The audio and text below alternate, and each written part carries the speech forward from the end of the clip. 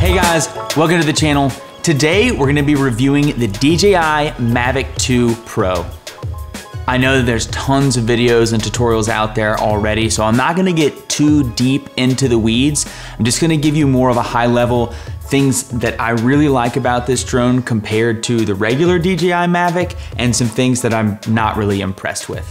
If you've watched this channel for a while, you know that I'm a huge fan of time lapses and motion lapses. So I really like the hyperlapse feature that they added to the DJI Mavic 2 Pro, as well as the zoom.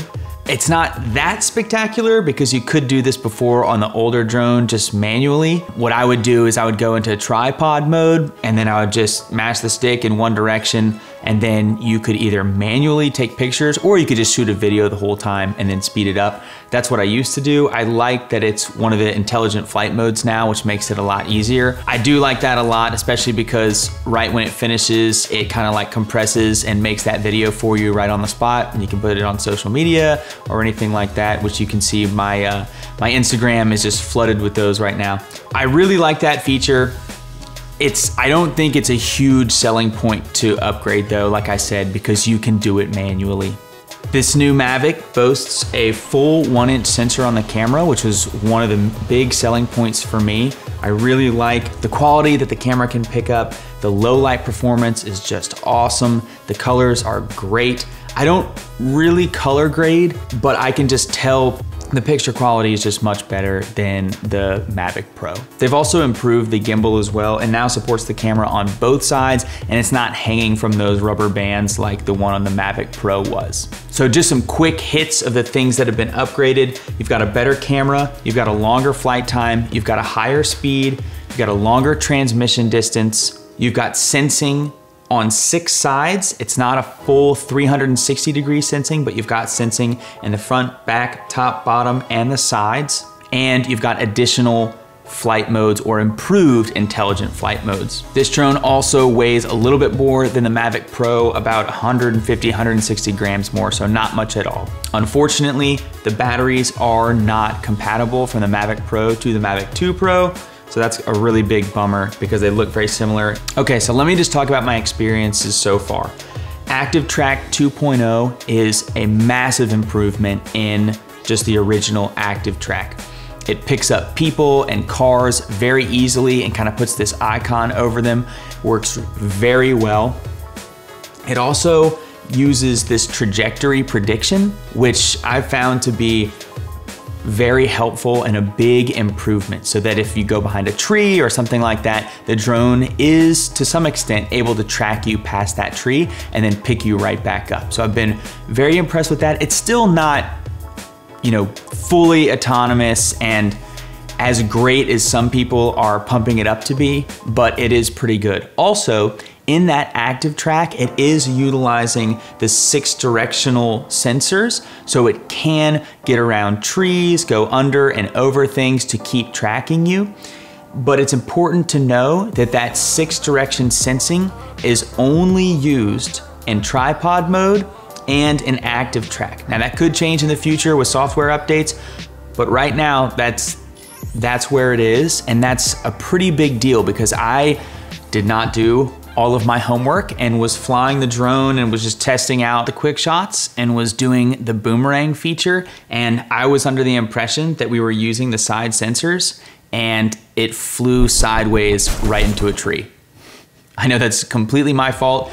Thankfully, the drone actually hung on one of its front legs, I guess, and I was able to, believe it or not, I was able to throw a ball up into the tree, dislodged the drone, and then it fell into a sheet perfectly that I had laid below it and had 0 damage. And yeah, so I was very lucky. So I just want you to know that it's not using that 6 direction sensing except for Active Track and tripod mode. So keep that in mind. Forward, backward, above and below, but not the side. So in that boomerang, it was moving sideways and it went right into a tree branch. I just want to touch on the reasons to upgrade and maybe the reasons not to upgrade. The reason I upgraded is I was pretty much forced to upgrade. I sold my Mavic Pro about 6 months ago in anticipation for a new Mavic that was gonna come out. I didn't know what it was. I wasn't really using that drone at the time that much. I figured I could still get a very good price for it. So I went ahead and sold it,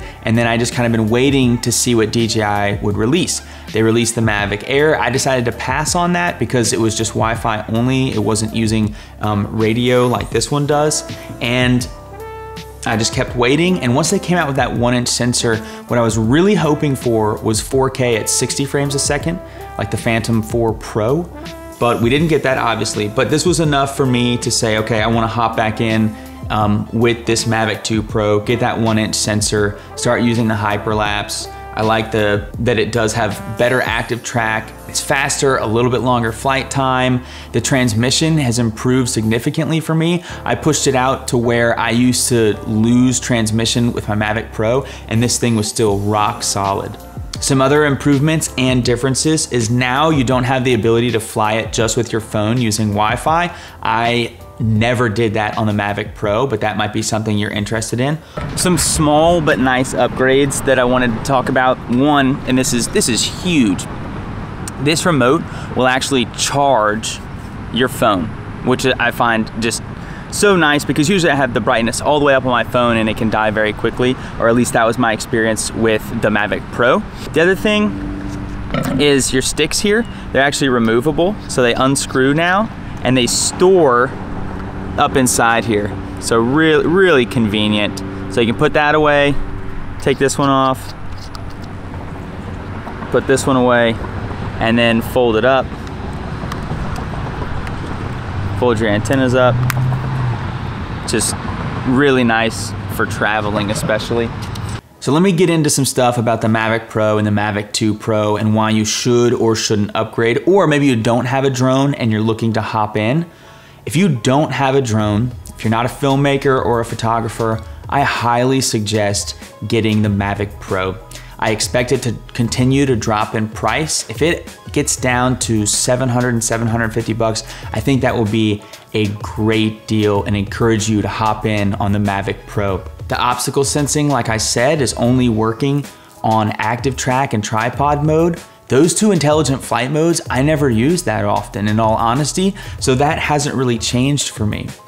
And it shoots in 4K already. So it's a great drone and it should be very affordable. You should also be able to look on eBay and get a used one as people are trying to upgrade. So I think if you're hopping in for the first time and you're not a photographer and you're not, making tons of videos, I really suggest if you're starting out, start with the Mavic Pro. If that image quality, and granted, it's not even that big of a jump in image quality, but if that image quality is important to you, then I suggest the Mavic 2 Pro. The Mavic Zoom didn't really have any appeal to me. It's got what looks like the same exact camera as the Mavic Pro.